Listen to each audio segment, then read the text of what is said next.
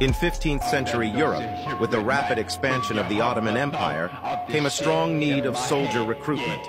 Many lords and kings had to forfeit their children to the Sultan when they were vassalized. One of these unfortunate lads would be a young Albanian prince, who, after serving the Ottomans for 20 years, would earn the title Lord Alexander and lead a 25-year rebellion in a last effort to push back the wave of Islam into Europe.